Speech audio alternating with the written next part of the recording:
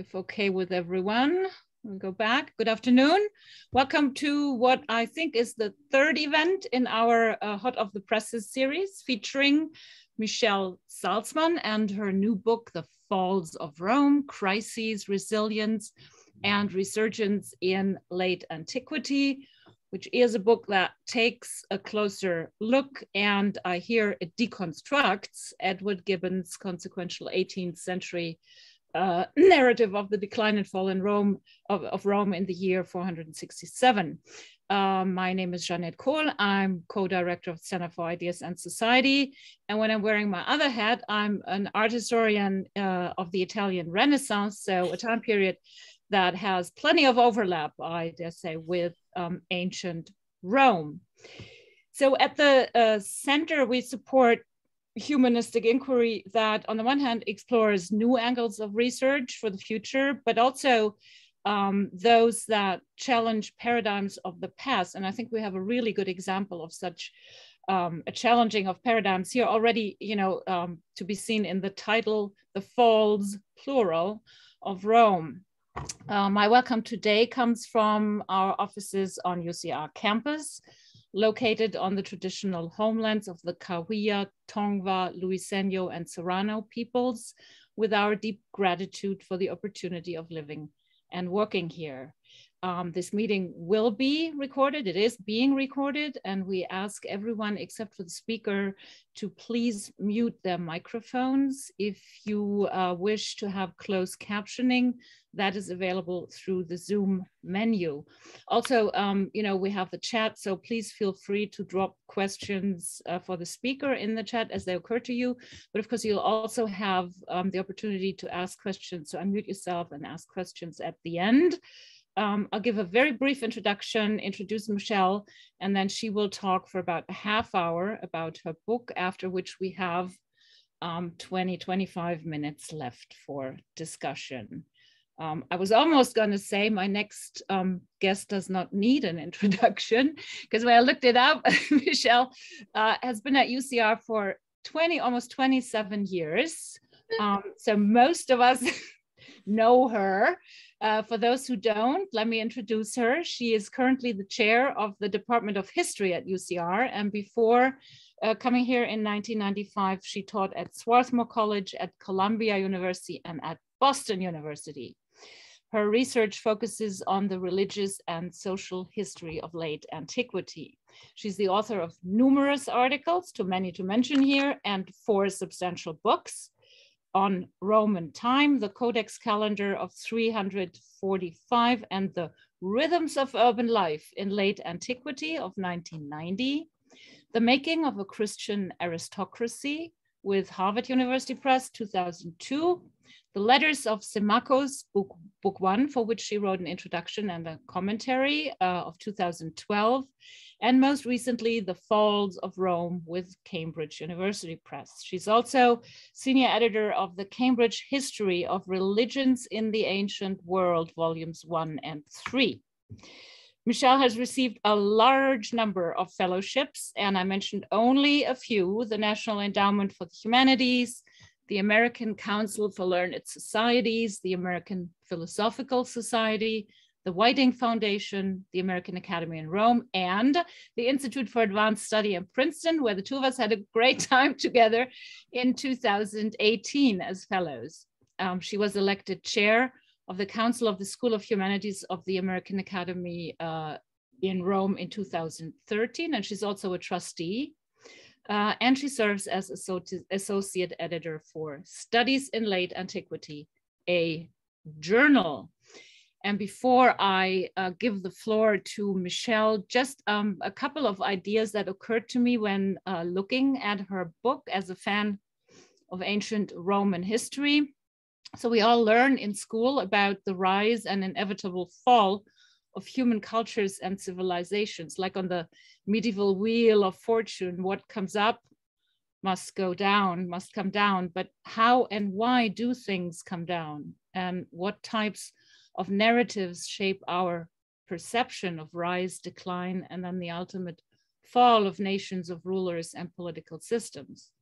And of course, when looking at a topic like this, contemporary parallels, contemporary politics, spring to mind. And much has been written and said recently about the decline of the United States political system, the events of January 6th, America's shrinking, allegedly shrinking global influence.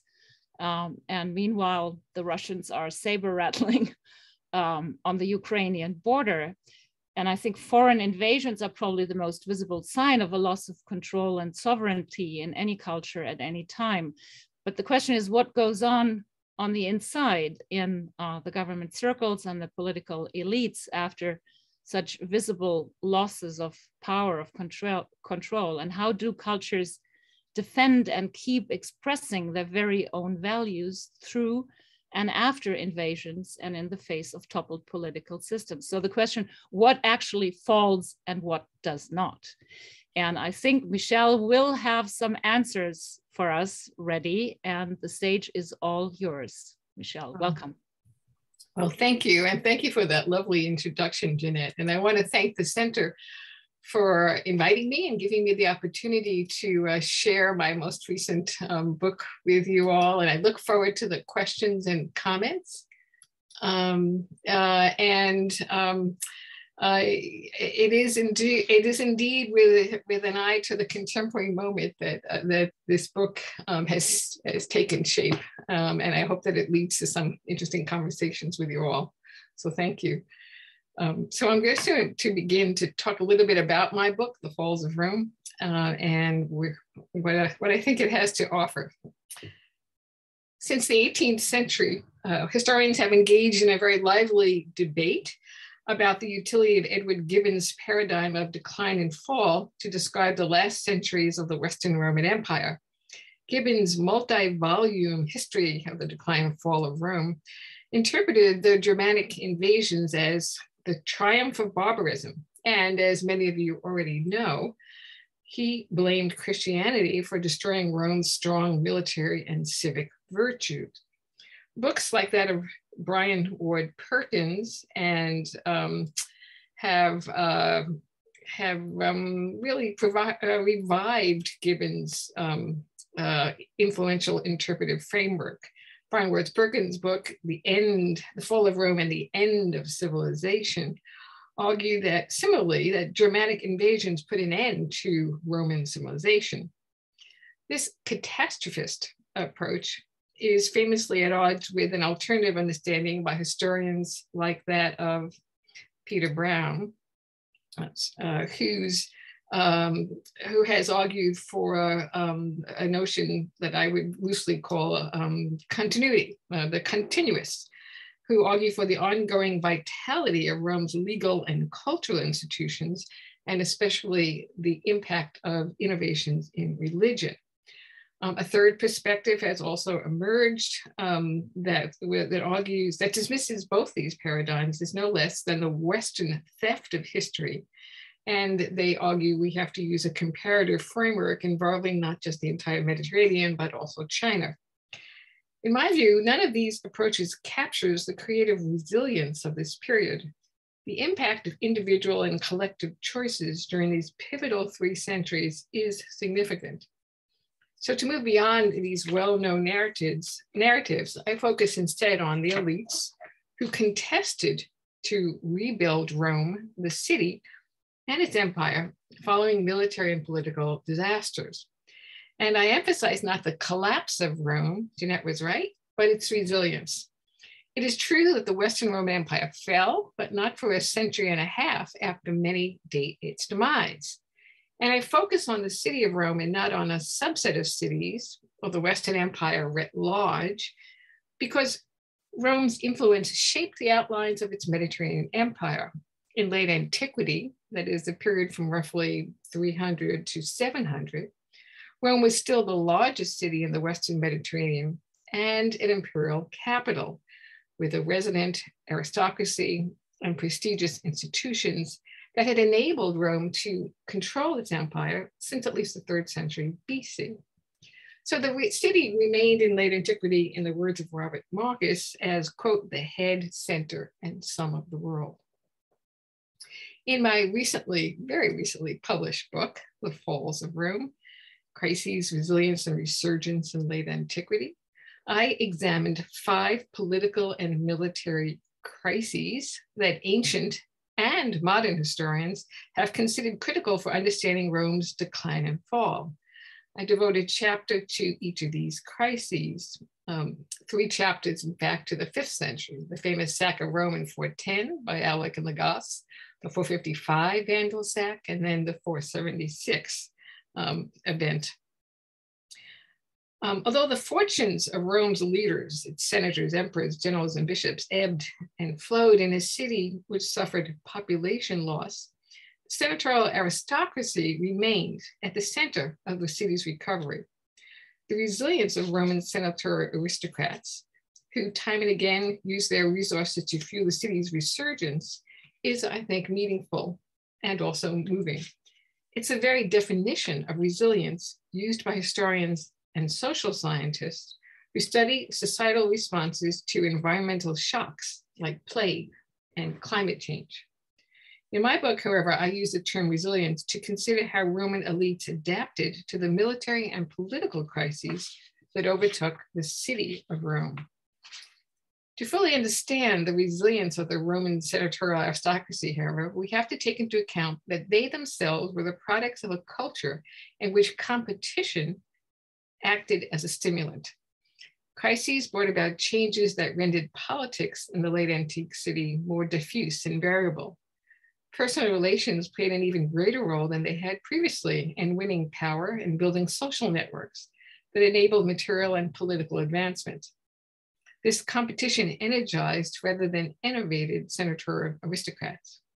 At times, it's true, their actions led to disaster, but their intervention also allowed for the recovery of urban life and Roman society.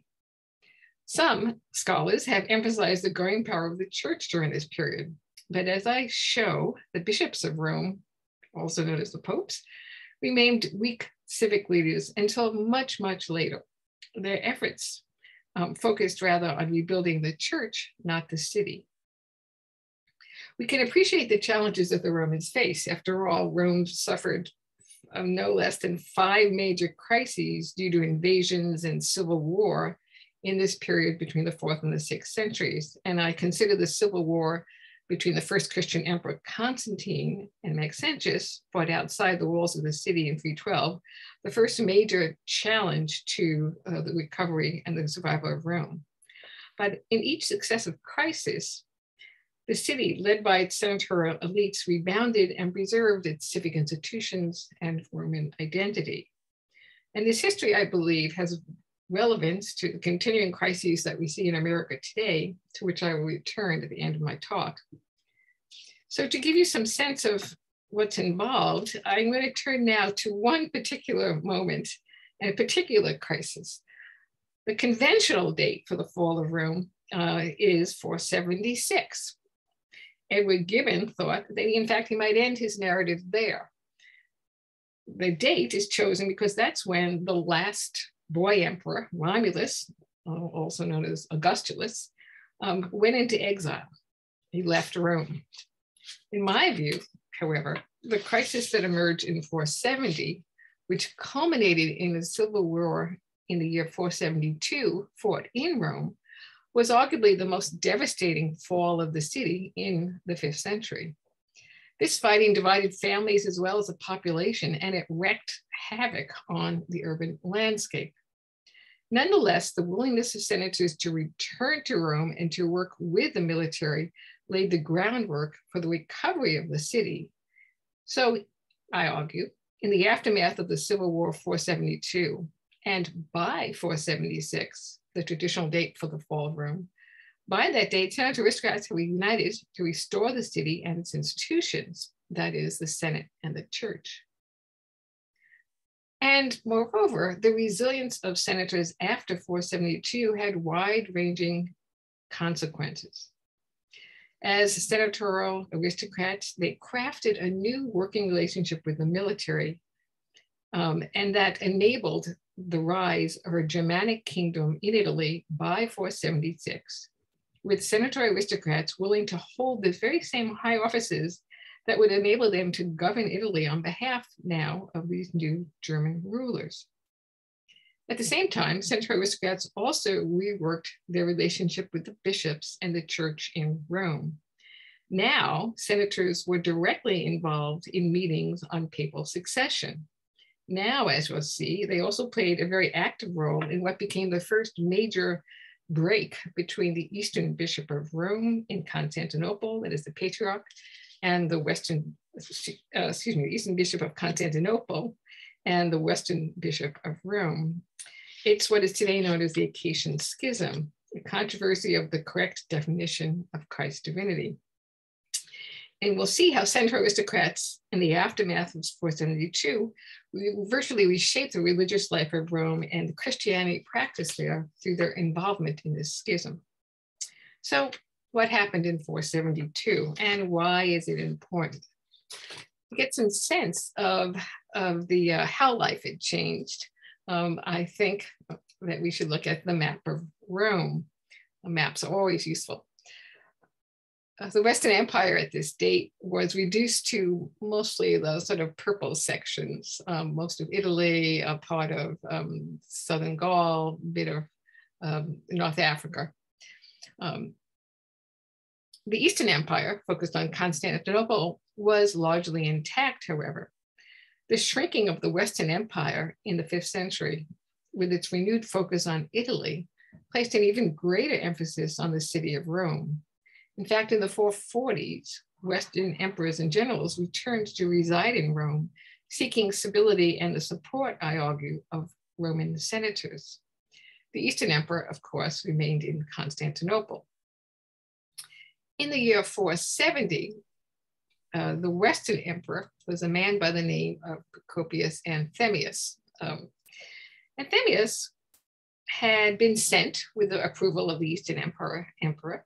He brought to the West troops and gold, and he won the support of a number of senators, in fact.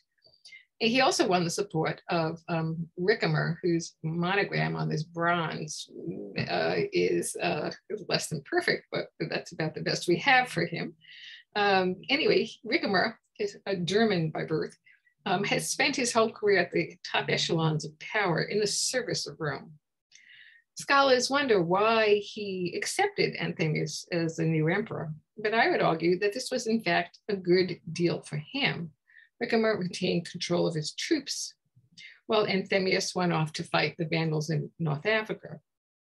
And in fact, this deal was sealed with a kiss. Anthemius's daughter married Ricimer, and their children would go on, hopefully, to lead to dynastic succession. So in short, Ricimer would retain power in the service of the emperor, as he had done for the past 20 years. Unfortunately, the arrangement didn't last. Tensions arose between the general and the emperor, and the military expedition against the Vandals failed. When Anthemius grew dangerously ill, he alleged a conspiracy by Ricimer and his friends, whom he executed without a trial.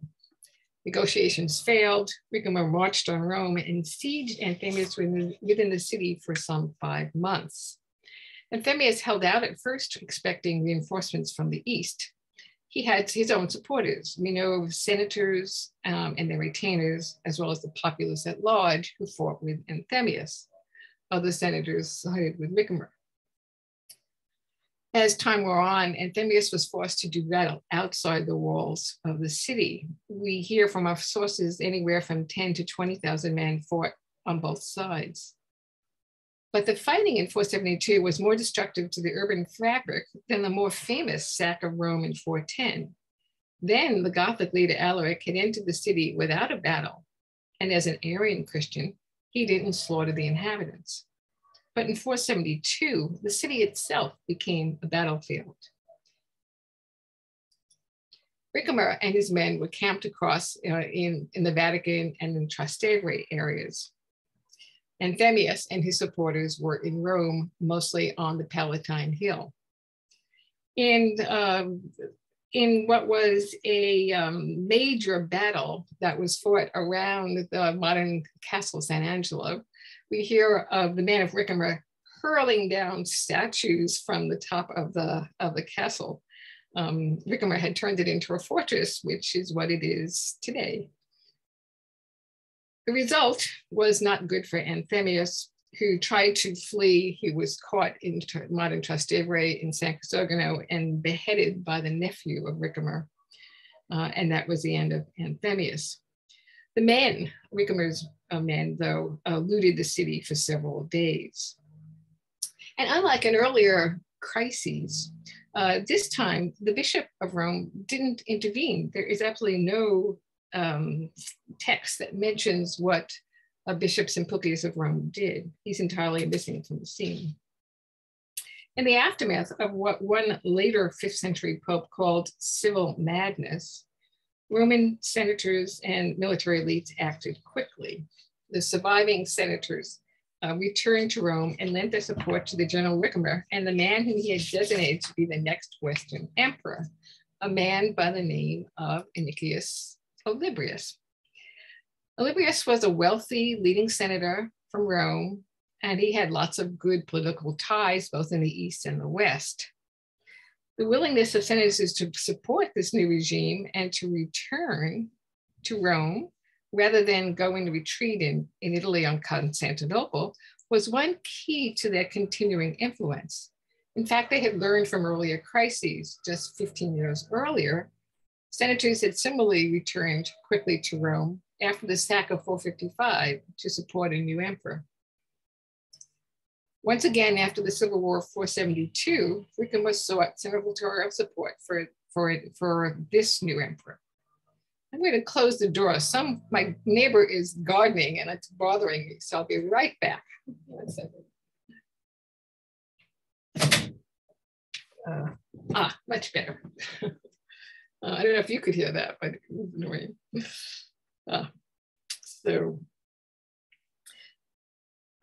I think it's also important and interesting to note that Olybrius and Ricimer gave clemency to all the senators who fought on the other side. And that clemency, I would argue, facilitated the reunification of the aristocracy behind the new government of Olybrius and Ricimer. In the aftermath, a unified Senate allied with the military and started the work of restoring Rome. And I'm going to give you just one example of the kind of restoration efforts that made a difference in the recovery of the city of Rome. We happen to have a really good inscription that comes from the Roman Forum, or what's left of the Roman Forum. This is the Senate House, behind the Senate House in an area which is known as the Atrium of Minerva. That's a porticus or a vestibule alongside the Senate House. It was named after the goddess Minerva that was dedicated by the first Roman emperor there, Augustus. Inscription no longer survives. We hear about it in Renaissance books, neither does the statue, obviously, but it can be very confidently reconstructed. And it conveys really some of the motivation and the feeling behind the individuals who started to rebuild the city in the wake of 472. And this, the inscription reads in English: "The statue of Minerva, broken by a falling roof, destroyed by a fire during a civic conflict, was restored by this guy, Nicias Achilles Aganatius Faustus." He was a senator, he had lots of offices, urban prefect, kind of like mayor of Rome, for the happiness of the age. Now, this restoration of a pagan statue by a man, certainly a Christian, attests to reverence for the site, as well as a revival of antiquarian sentiments. And I want to emphasize the emotions that led to the choice of this statue. Clearly, it's connected with a reverence for Rome's past. And this inscription also asserts what really was a standard Mediterranean idea, that disaster strikes due to divine anger, and that this is what was the cause of this recent civic conflict. And this phrase is reiterated in several other documents referring to what happened after 472. The prefect who undertook this work, Nicias Achilles Aganatius Faustus, belonged to one of the most prominent imperial established families in Rome, that is the Anicii. There were other senators also who were involved in other work. We have another senator, a member of the Patroni, who was attested as repairing, for instance, the baths of Constantine that were damaged also. And also, this is the kind of work that we can see duplicated again and again as the public spaces were rebuilt soon after 472.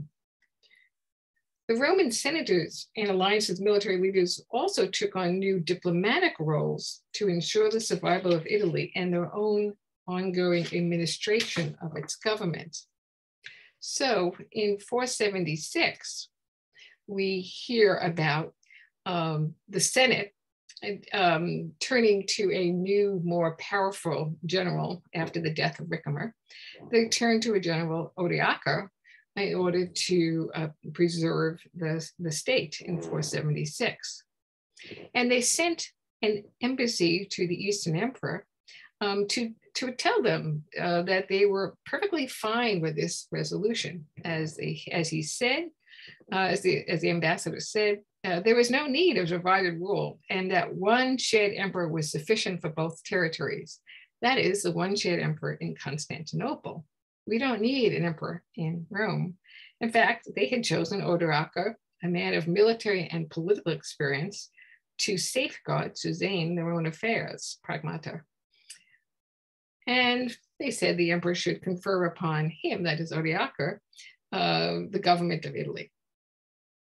Clearly, the Senate had been working with Odoacer to resolve any tensions, and they didn't want the Eastern Emperor Zeno to intervene at all.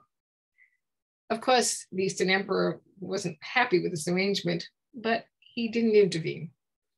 In fact, there is little reason to suspect that the senators were anything but happy with this state of affairs. And we can see this if we look closely at the kinds of men who took high office during this period.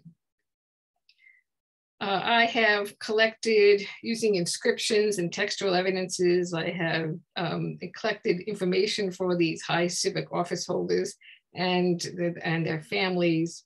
Some 87 were possible office holders, and I've collected information for 16 of them. And if you dissect these people individually, you can see certain patterns that I won't go into at great length, other than to say that the established Roman families show up again and again. There are 6 powerful established Roman families whose members return again and again to hold high office. In particular, the family of the Decius in green, the Decius family, are very well represented. But this is a kind of who's who of elite families. They did very well with this arrangement. So what I hope this part of my talk today has demonstrated, as has my book, is the resilience of senatorial aristocrats in alliance with the military to restore Rome as the center of political and social power in the 5th century. It became apparent to aristocrats in the wake of 472 that it was no longer desirable to have a resident Western emperor. The shared rulership model was no longer working for them. Certainly, the 2 other 5th century crises that I analyzed in my book, that of 410 and the 410 sack of Rome by Alaric and the Goths, and the 455 sack of the Vandals, these had demonstrated that the Senate and senators could hold power, but they needed a strong military elite with whom to work to provide protection. While I emphasize the resilience of Roman elites in response to the crisis of 472, the catastrophist paradigm focuses on this and other political and military events as setting the city and its inhabitants in an ever downward, virtually unavoidable spiral. This catastrophist approach has consistently underestimated the political and economic strength of Romans and their institutions, including the Senate, over the longue durée. But rather than dismiss the delegation sent in 476 from the Senate of Rome to the Eastern Emperor, the delegation that had asserted that one emperor in the East was enough, rather than dismissing that as the ineffectual actions of a weak Senate, I argue that the embassy was actually an expression of the changed political goals of still powerful and wealthy Western senators. Their decision to align themselves with Odoacer mattered politically. Nor do I agree with those who are continuous, because in fact, things fractured and broke. There no longer was a Western emperor.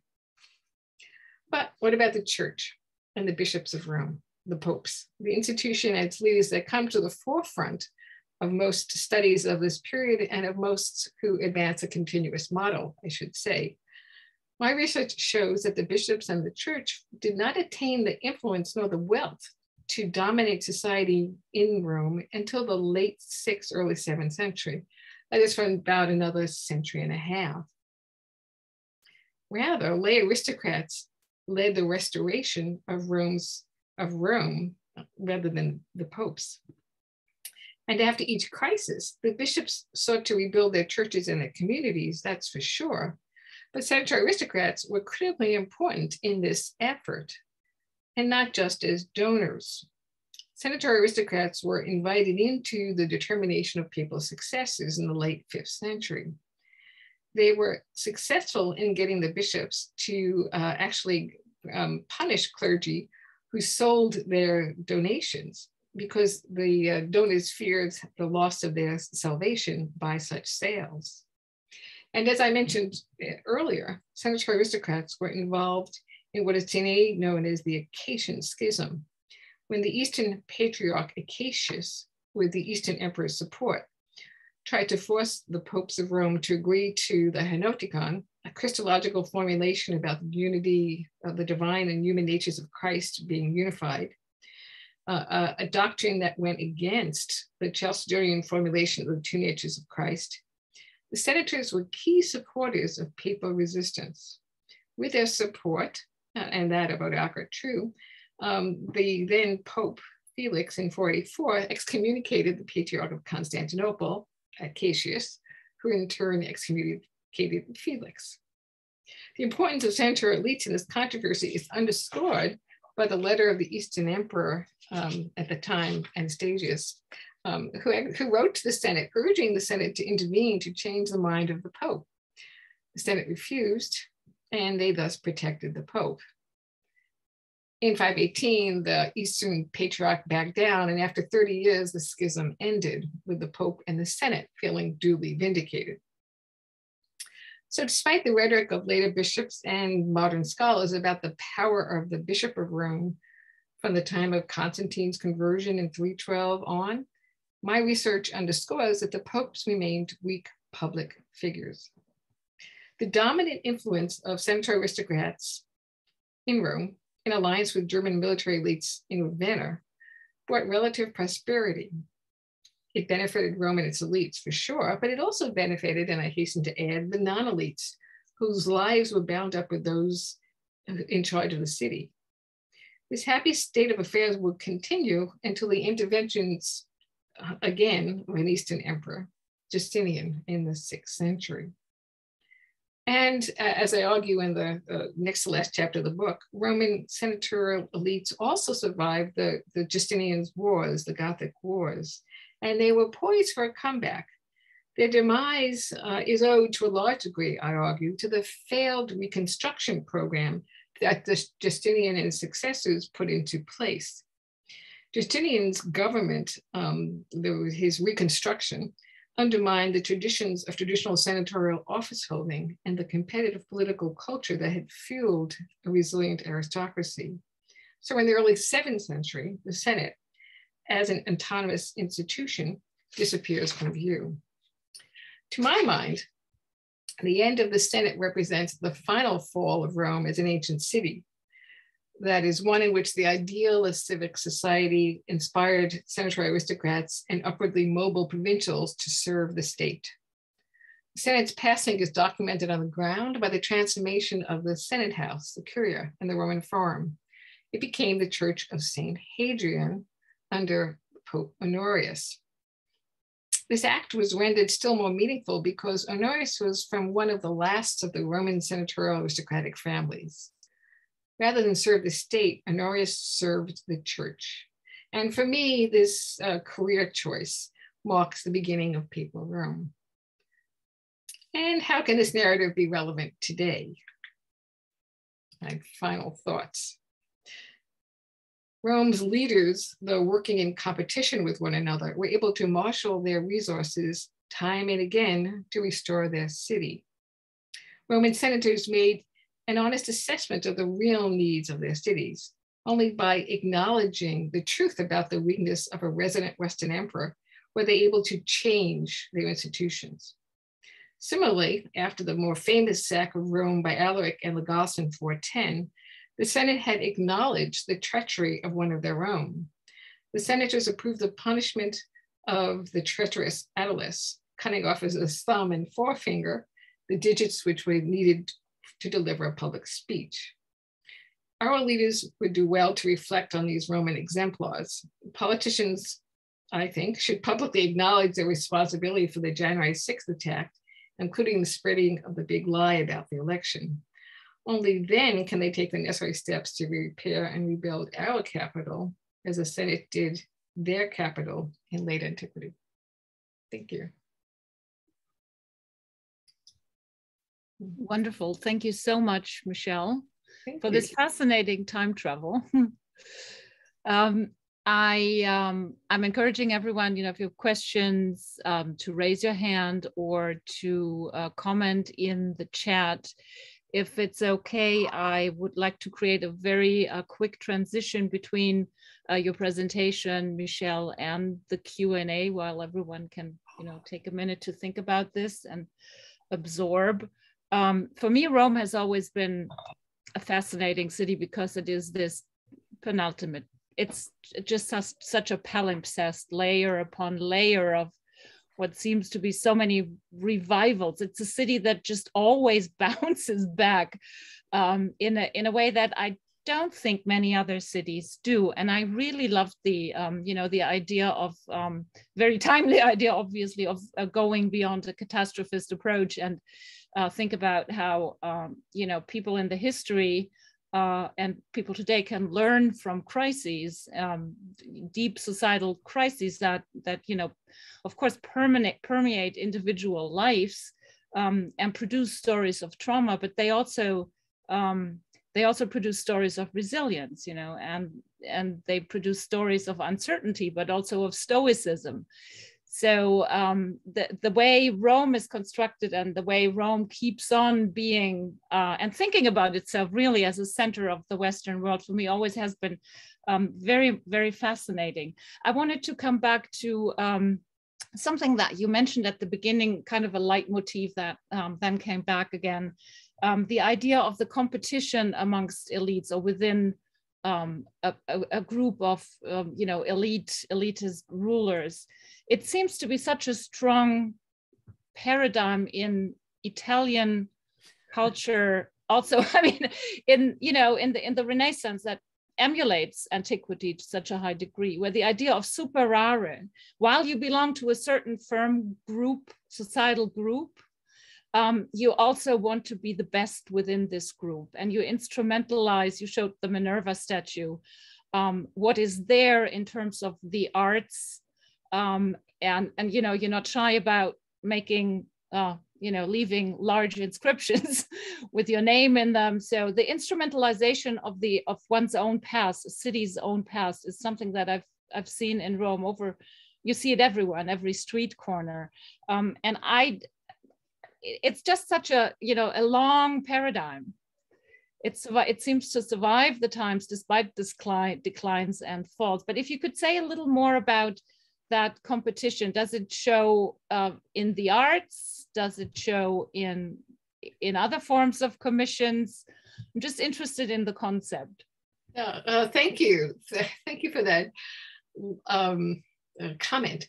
And it shows up in so many ways, in the late Republic, the competition for leading an army, which is the sort of traditional Roman way of competing, often has very negative results because you would compete to become consul. But in late antiquity, that is the last 3 to 4 centuries of the Roman Empire, there still is that competition for public service, and that's service, which is what I've been mostly focusing on.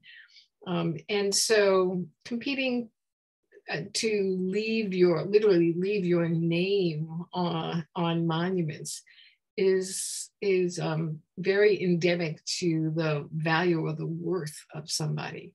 And what I find particularly interesting in the late antique period, it's just part of the culture from the late Roman, for centuries.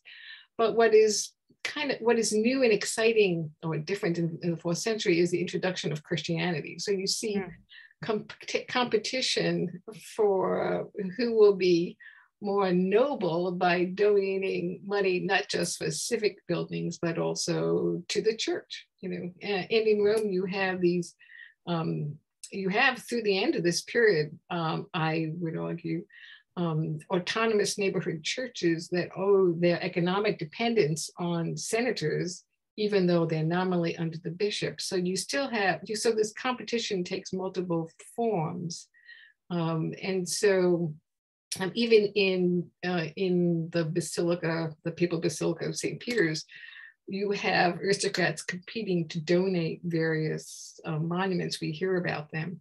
So you have this explosion of competition across not just the political world, but the social and religious world in new ways in the 4th, 5th, and 6th centuries after Constantine. So you're absolutely right. The one area that it's hard to document artistic competition, but there's literary competition.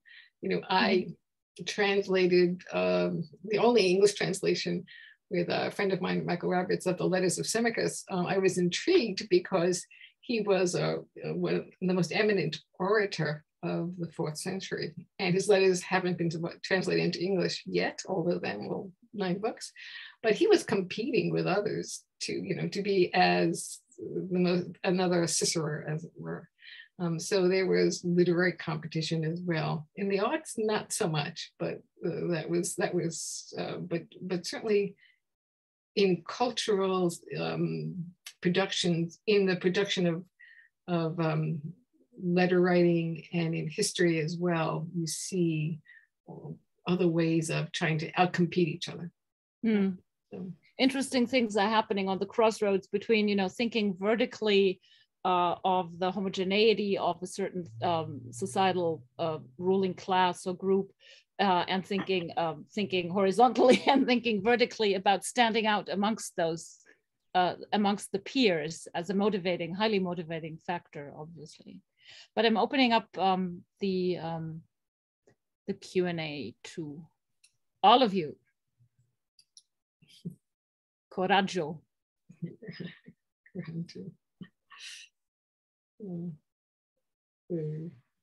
I should have silenced everybody. Stephen. Hey, Michelle. Hi, Steve. Love the paper. And just a question. I mean, you, was it in Zocalo? You did have a recent sort of opinion piece published in which you made the parallel you finished with between sort of the way in which the Roman Senate rehabilitated itself and sort of a call for how we may do a similar thing in our, one wishes we could, post January 6th. Did you get any response to that? Has that been something that other commentators have picked up, the deep historical parallels between sacking of a democracy and attempts to sort of recreate credibility after insurrectionists attempt to destroy the government? Thanks for that question, Steve. Well, I know that piece was picked up in the Bangkok Times. And so there has been, I've had some people write about how this is a useful way of thinking about the present times, as it were. I haven't had a political, no politician has changed their mind on the basis of that, but it's been, I have had people respond to it online, actually. So, yeah, so that it has had some people have written to me individually that they've been struck by the parallels.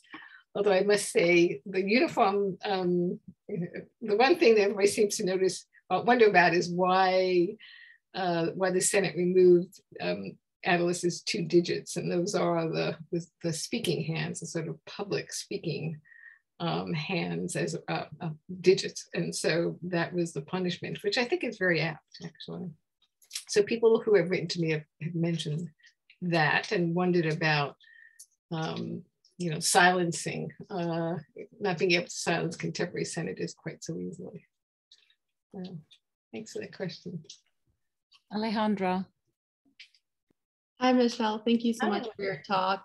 I had a question, but it was just on a little point. I know nothing about this time period and really enjoy learning about it. But my question was about sort of this like historiographical intervention you're making, or about sort of the role of the church and how it's been like how scholars keep placing it in the 5th century, and you sort of found that sort of its effects and impact being much later in time than people have account. I was very curious about sort of like how you came to that, and how you found this discrepancy. I'm always very curious to see how people are like, how do you measure like church success? I think about this a lot when people write about like successful missions. I think, oh, how do we measure this? So I was just very curious to think, like, what is your process to try to figure this out and figure out the impact of the church as it waxes and wanes? Alejandra, that's a great question. Thank you for it. Most of the documents that I'm using are produced by Christian bishops and authors. The biographies of the popes were written in the 6th century, and they fictionalize, or they expand on the impact of the bishops from the time of St. Peter on.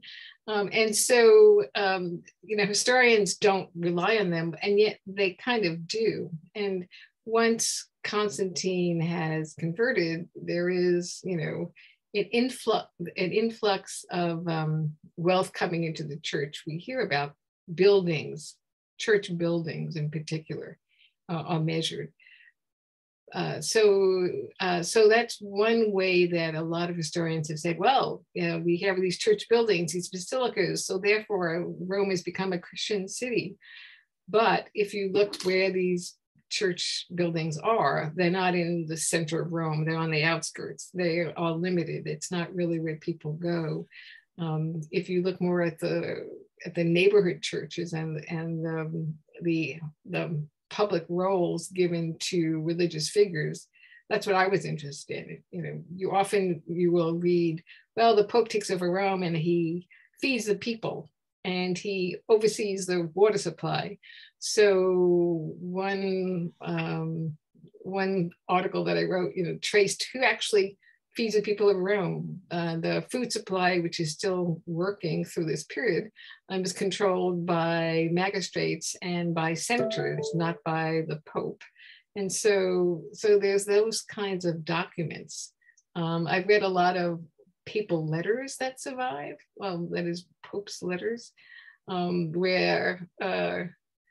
where they talk about their limitations and the problems and the money they don't have. So I've used a lot of the documents which other people have used to talk about the power of the popes, to argue against that power, to say that no, it was much more limited, and it's been very exaggerated. So there are a lot of those documents. In fact, one of the things that I think is really, I'm not a church historian, so I'm not interested in theology, really. I could talk about the Acacian Schism, but I don't really get all the, I don't really care about the theological divisions that much. But when you actually read about the letters, for instance, of the Pope at the time, Felix, you see he's trying to negotiate, he's politically insecure. And the letter that the Eastern Emperor wrote to the Senate, I found in a collection of documents that are still not translated. This Avellana collection in a monastery in Avellana. People just haven't looked at because they're most church historians. So they don't notice that the Senate is saying, no, we're not going to do that. So those are the kinds of things that I've kind of woven into the narrative and read on the, to look at this institution. Yeah, thanks. Tom had his hand up, but now it moved away. What happened?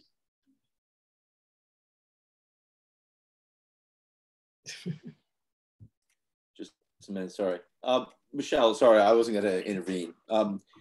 What I loved about this and all your work about this is showing the vitality of the city of Rome, okay, the various institutions in action. And this is a question, and again, I'm a complete outsider. Is it a question that when the emperor in the West goes away, so when the Roman Empire, whatever was there, disappears in 476, is it a question that the city of Rome picks up its game, or has it always been much more involved in the running of great question. The empire, or have the local authorities been fairly quiescent in previous centuries, or are they suddenly moved to fill in the gap once the emperor goes? It's the latter. In fact, it's a growing, I would argue that from the 4th century on, you see an increase in the power of the senatorial elites in the Senate, and et cetera, which is accentuated by the removal of the resident Western emperor. Because in the 4th century, it's a time of great wealth, and there's a kind of recovery and a reemergence of senatorial power after about 3rd century decline. So this picks up a lot as the Western emperor becomes weaker and weaker over the course of the 5th century. The senators become all the more powerful, and the Senate takes on a lot of different roles. So they become more directly involved in diplomacy. They become actors in negotiations. With the removal of the Western Roman Empire, yes, they become much more actively involved in taking leading roles. So yeah, I realize they're kind of at the far end of, far away from Constantinople, and they have to operate. They don't want to do anything to, I assume, to really alienate the other emperor, the one that survived. But do they ever, in this sense, because the Senate is expanding its powers, do they ever begin reviving memories of the Republic? Not really. It's interesting. It's embedded in who they are, but they are much more see themselves in terms of the empire, right? Because they see, from their point of view, the empire exists without a Western Roman emperor. The emperor is in the East, and in fact, they never talk about Rome falling. That is invented in the 6th century by Justinian when he tries to justify coming back to take over control of the West. It's not an idea that is really contemporary to the 5th century. It's kind of interesting. The Republic is not what they want anymore. They are an empire. They don't think that they've fallen. They think that they are Romans. And they have an emperor. He's just in Constantinople, no longer in Rome. But what I love about it is the confidence of the elite. I'm sorry to carry on. Is they go, no, we don't really need an emperor. It's true. They don't. It's easy one. We're happy enough without an emperor over here. Yeah. Life is much easier. Yeah. Well, I've syncopated. It's a situation that's evolved over the course of about 50 years. Where they have this combination of a weak emperor and a strong military, and it doesn't really work. There's this conflict, that I mentioned earlier between Anthemius and Wickenburg. That's typical. So get rid of the middle guy. Get rid of the Western emperor, and we just have one that's not going to get involved in running mostly Italy and Gaul. Yeah. So yeah, the confidence is true, but it's born of also experience. There's a vertical need. Rulers need these are the people who know how to read, write, administer, have wealth, servants, clients. So there's a kind of societal need being met on both sides. Yeah. We have two more questions. One in the chat, and then Georgia has her hand up. So George Michael's question is, to what extent did the composition of the senatorial elite change, and what about the Germanic element? Oh, thank you, Georg. It certainly changed. One of the strengths of the aristocracy is that even though the names remain the same, they do incorporate many new provincial families. And we even hear about Germanic military leaders who rise to become consuls. There's a wonderful general, this guy named Verlilla, who comes to live in Rome, buys a house, donates a church, gets a seat on the Colosseum. We have an inscription with his name on it. So we see upward mobility among, for certain Germans, as it were, within the Senate and the senatorial aristocracy. So that is, I think, one of the great strengths of the aristocracy, is that they all claim to have families that go back for centuries and centuries, but they also absorb new families, new provincial types. Yeah. Oh God, did I just mispronounce a fellow German's name? Is it Georg Michels? Yes. Okay, apologies. All right. Georgia.